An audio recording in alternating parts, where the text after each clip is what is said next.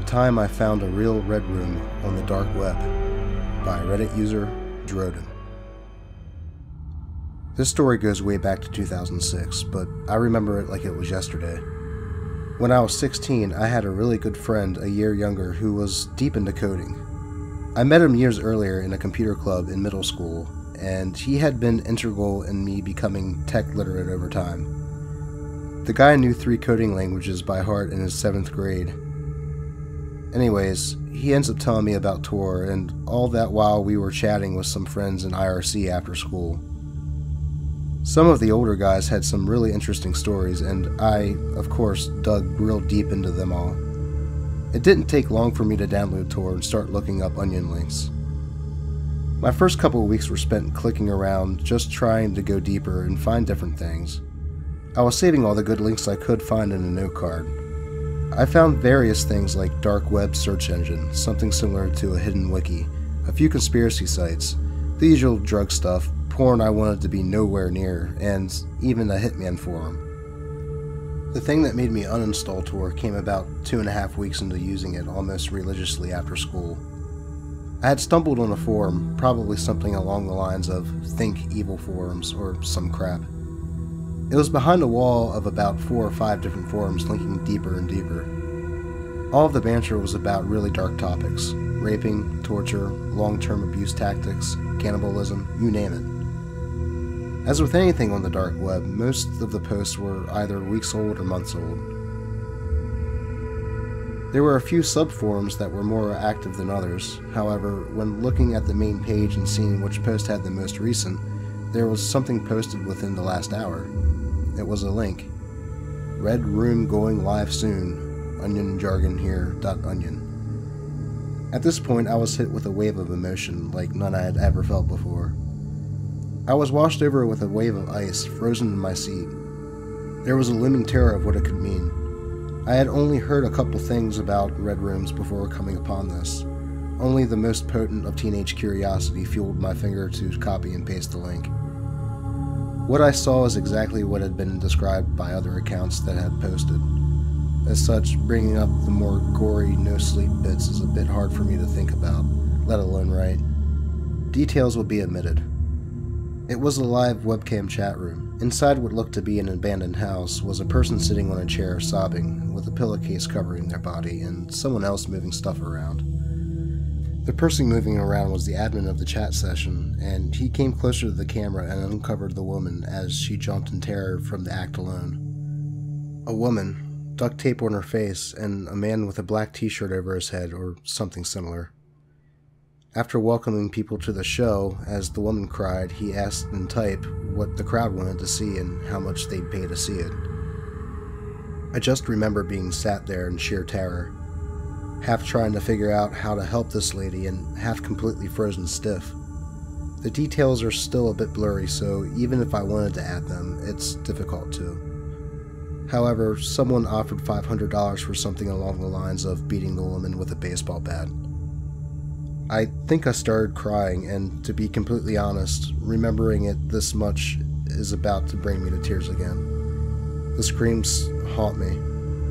The man who paid $500 for that asked the admin to end her with a knife immediately.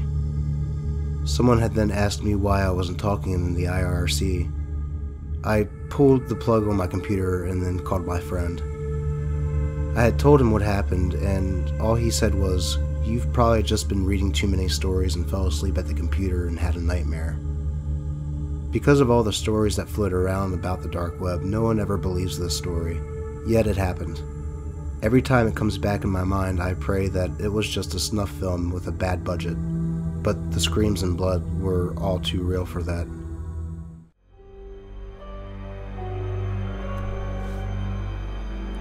Please, stay away from the deep web, by Reddit user The Damaged. I had always been aware of the deep web. You hear the craziest, most fucked up stories about people who have the balls to explore it. Websites that involve human experimentation, hiring a hitman, and even watching people through their own security cameras. It's fucked up, but honestly, I'd be lying if I said that I wasn't just slightly interested. Now, just to point out, there was no malicious intent behind my exploration of the deep web. I was just curious to see if it really was as bad as people said it was. The first thing I stumbled upon was a website extremely centered around death, which gave me a really uneasy feeling.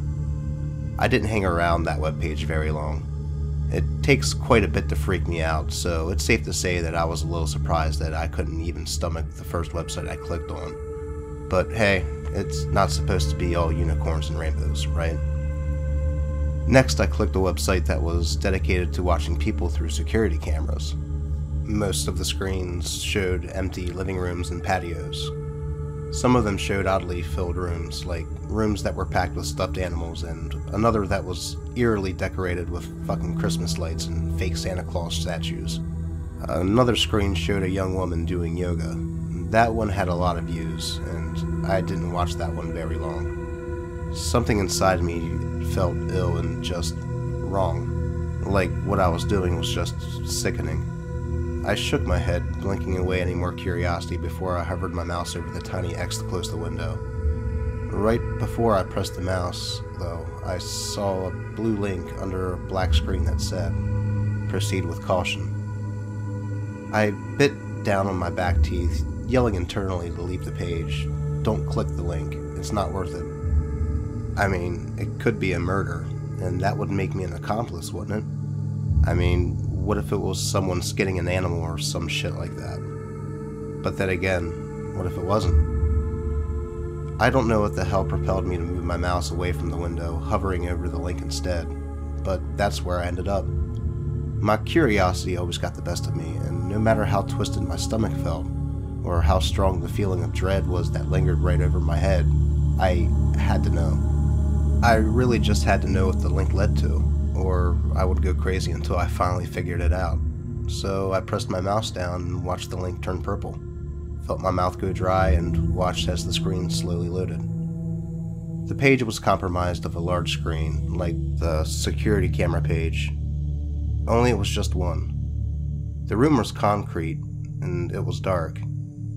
There must have been a night vision camera or something, because everything had a weird blue-green tinge, but you could tell that there was just little to no light. There was a dark liquid on the floor in a medium-sized puddle. I told myself it was gasoline. Don't ask me why. Movement in the far right corner of the screen caught my attention, and I immediately perked in my desk chair, inching my face closer to the screen of my laptop. It looked like an arm, like someone's forearm. They were standing there, not really moving, but subtly swaying, just enough to not look completely still. "Hey," I said, before shaking my head and slapping my mouth shut. Stupid. Then the person walked, and they walked over towards the left of the screen. I felt my stomach knot, felt my throat tingle and tighten, bile rising in the back of my throat. I knew my mouth was open, gaping, and my eyes were wide. Face screwed up into an expression of pure disgust. It was a young woman. She looked like she couldn't be older than 25 or so. Long, dark, dirty hair was in tangles, like she'd been pulling at it. Her leg was dragging, and her other skinny leg doing most of the work as she limped weakly. Her head was down, looking at the floor, and the sound of her dragging her foot across the concrete echoed in my silent room. I didn't think it could get any worse. I was so fucking wrong. Suddenly, the woman raised her head, and it looked like it weighed a ton on her tiny body. I hadn't noticed it before, only able to barely make out her side profile, but now it was clear as day. She looked around, eyes watering with tears and black makeup streaming down her face. Small strands of bloody thread were intertwined in her lips, messily tied, locking them together.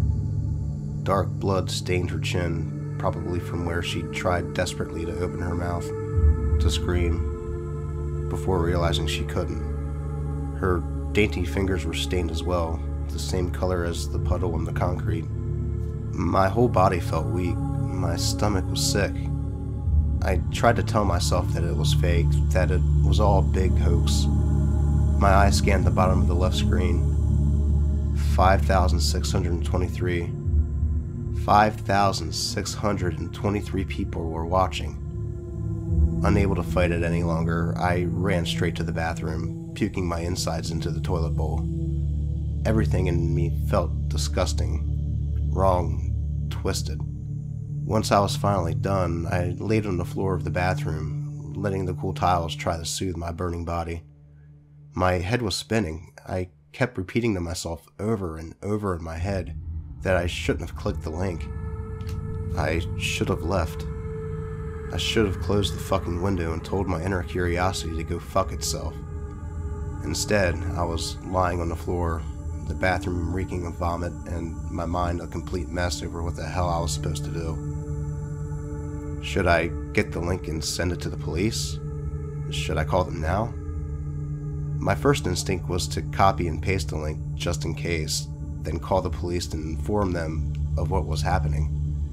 Maybe they could trace the IP address or something. Maybe they would recognize the girl and know where to start looking. Maybe I could save her life. I'd feel really fucking dumb if this was all fake just to get viewers, but I wasn't about to gamble. Not worth what was at stake. I ignored the dizzy feeling flooding my head as I jumped up, grabbing the doorknob and twisting it a bit too harshly. When I flung the door open, my phone buzzed in my pocket, scaring the living shit out of me. I stopped mid-panicked and picked it up with my shaky hands. I saw my girlfriend's name and immediately slid to answer. My voice was a complete wreck, my eyes finding the screen where the girl shrunk down to the ground, the sound of her cries bouncing around the room, making my body feel rigid. I had nothing left to throw up, but I still felt so sick. "Madeline, you're not going to believe what I just fucking saw," I told my girlfriend. And she responded, "What, are you okay? Have you been crying?" And I simply said, "No, I'm not okay," averting my eyes from the screen. "I know you said to stay away from this deep web pool." She interrupting, "Are you kidding me?" Her voice went from caring to mad in a split second. "I told you to stay away from that place. You never listen to me. You never fucking do." "There's a girl," I said weakly. "She's trapped in some basement or something. Her mouth is like sewn shut. There's blood all over her face and hands. I don't know what to do, Madeline." The woman's cries got louder, more desperate, but muffled. "I'm so sorry." She told me to close it out and clear my history and never go back there again. And she wasn't kidding. "But I should call," and she cut me off again. "No." Her voice was stern now. "You don't know if it's bullshit. It's probably staged to gain some disgusting viewers, apparently like yourself. People do it all the time. That's why I said it's best if you just stayed away from there. You could get yourself into a lot of trouble." I didn't say anything. Wordlessly walking over to my desk, my hand shook as I raised my mouse to the small X icon once more. My eyes watched the number of viewers slowly tick higher and higher. Before I closed the window, I felt even worse than before. I told Madeline, okay, and she told me that we could file a police report tomorrow, just in case, but for now to just go to sleep and stay the fuck away from the dark web. I didn't have the energy to argue with her. Guilt plagued my whole body, drowning me. It was all I could feel.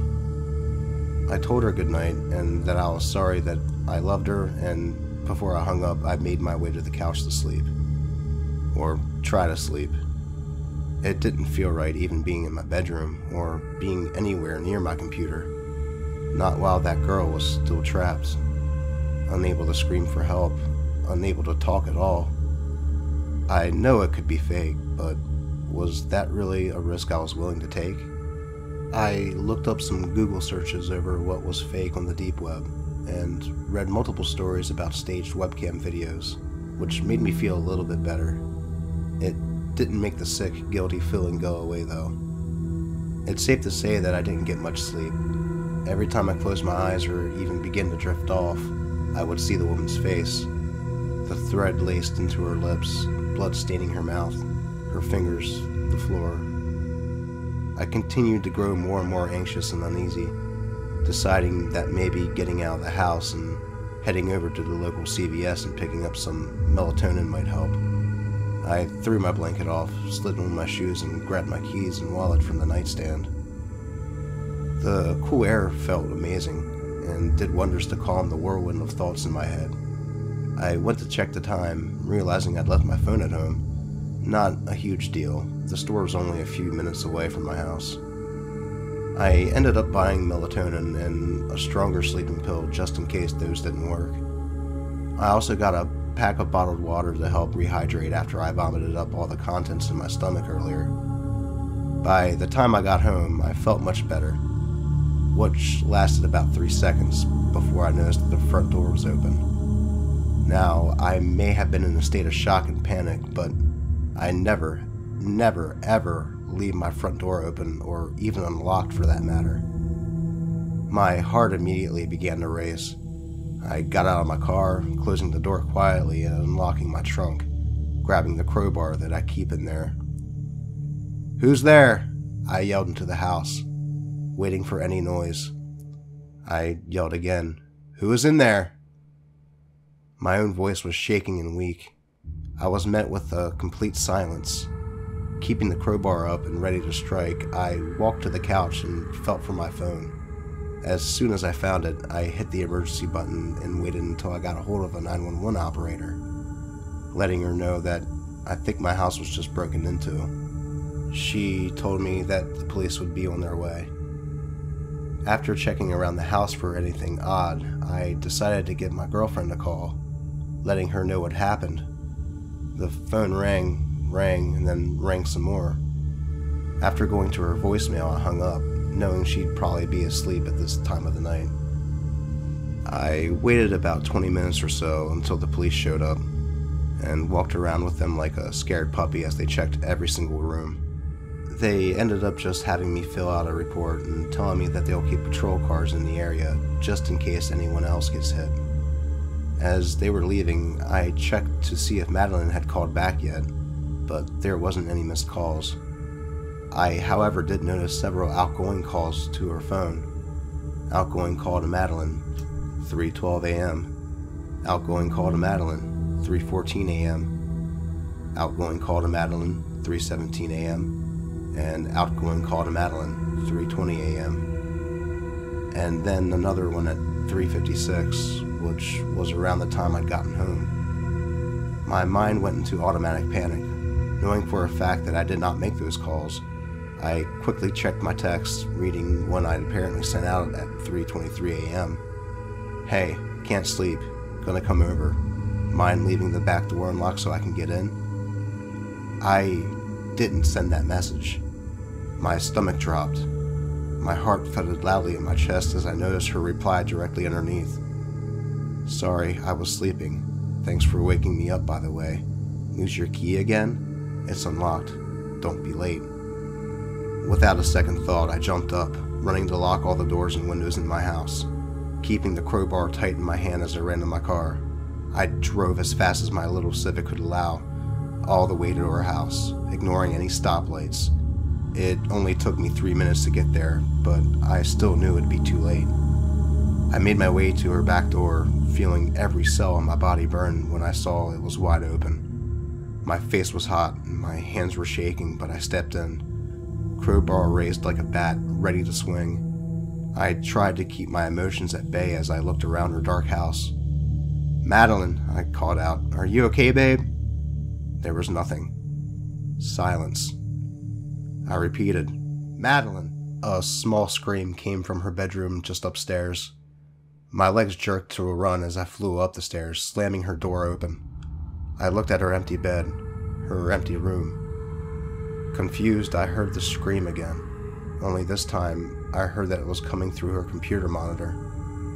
I felt numb as I looked at the screen, noticing the same website I saw earlier.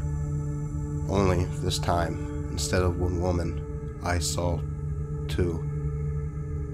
The first was lying on the floor, not moving, in that puddle of dark liquid. I recognized the second girl, just as I had recognized her voice. My heart shattered as I saw her face, streaked in blood. The same threading was sewn into her eyelids, locking them shut. Her scream hit my bones, surrounded my body. It was all I could hear.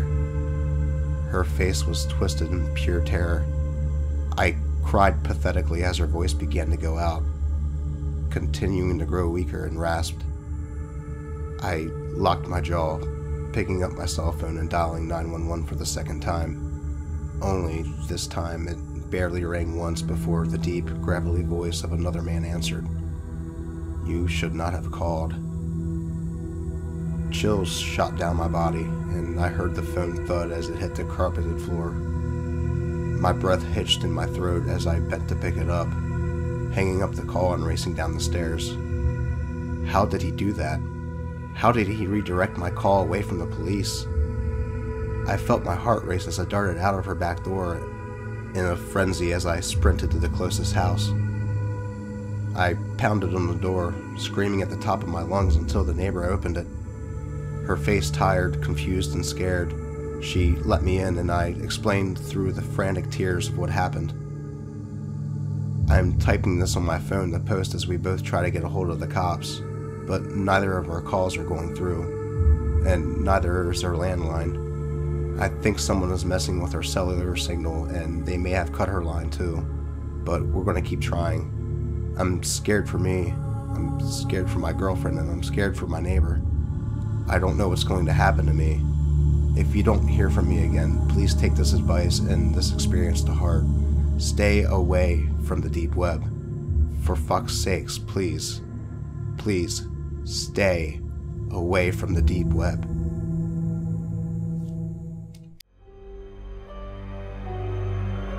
The Time I Found a Real Red Room on the Dark Web by Reddit user Droden. This story goes way back to 2006, but I remember it like it was yesterday. When I was 16, I had a really good friend a year younger who was deep into coding. I met him years earlier in a computer club in middle school, and he had been integral in me becoming tech literate over time. The guy knew 3 coding languages by heart in his 7th grade. Anyways, he ends up telling me about Tor, and all that while we were chatting with some friends in IRC after school. Some of the older guys had some really interesting stories, and I, of course, dug real deep into them all. It didn't take long for me to download Tor and start looking up onion links. My first couple of weeks were spent clicking around, just trying to go deeper and find different things. I was saving all the good links I could find in a note card. I found various things like dark web search engine, something similar to a hidden wiki, a few conspiracy sites, the usual drug stuff, porn I wanted to be nowhere near, and even a Hitman forum. The thing that made me uninstall Tor came about 2.5 weeks into using it almost religiously after school. I had stumbled on a forum, probably something along the lines of Think Evil Forums or some crap. It was behind a wall of about 4 or 5 different forums linking deeper and deeper. All of the banter was about really dark topics: raping, torture, long-term abuse tactics, cannibalism, you name it. As with anything on the dark web, most of the posts were either weeks old or months old. There were a few sub-forums that were more active than others. However, when looking at the main page and seeing which post had the most recent, there was something posted within the last hour. It was a link. Red room going live soon. Onion jargon here. .onion. At this point, I was hit with a wave of emotion like none I had ever felt before. I was washed over with a wave of ice, frozen in my seat. There was a looming terror of what it could mean. I had only heard a couple things about red rooms before coming upon this. Only the most potent of teenage curiosity fueled my finger to copy and paste the link. What I saw is exactly what had been described by other accounts that had posted. As such, bringing up the more gory, no-sleep bits is a bit hard for me to think about, let alone write. Details will be omitted.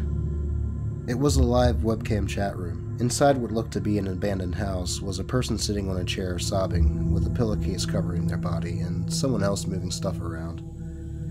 The person moving around was the admin of the chat session, and he came closer to the camera and uncovered the woman as she jumped in terror from the act alone. A woman, duct tape on her face, and a man with a black t-shirt over his head or something similar. After welcoming people to the show, as the woman cried, he asked in type what the crowd wanted to see and how much they'd pay to see it. I just remember being sat there in sheer terror, half trying to figure out how to help this lady and half completely frozen stiff. The details are still a bit blurry, so even if I wanted to add them, it's difficult to. However, someone offered $500 for something along the lines of beating the woman with a baseball bat. I think I started crying, and to be completely honest, remembering it this much is about to bring me to tears again. The screams haunt me. The man who paid $500 for that asked the admin to end her with a knife immediately. Someone had then asked me why I wasn't talking in the IRC. I pulled the plug on my computer and then called my friend. I had told him what happened, and all he said was, "You've probably just been reading too many stories and fell asleep at the computer and had a nightmare." Because of all the stories that float around about the dark web, no one ever believes this story, yet it happened. Every time it comes back in my mind, I pray that it was just a snuff film with a bad budget, but the screams and blood were all too real for that. I would like to thank you all for listening to my narrations. If you enjoyed this video, consider giving it a like, and if you would like to hear more narrations in the future, remember to subscribe and click the bell in order to be notified of the next time I upload. I really enjoy making these videos, and I'm learning as I go, so they may be a bit rough around the edges right now, but they will only get better. If you have any suggestions on how I can make these videos better, or any stories you would like to hear me narrate in the future, be sure to let me know in the comments below.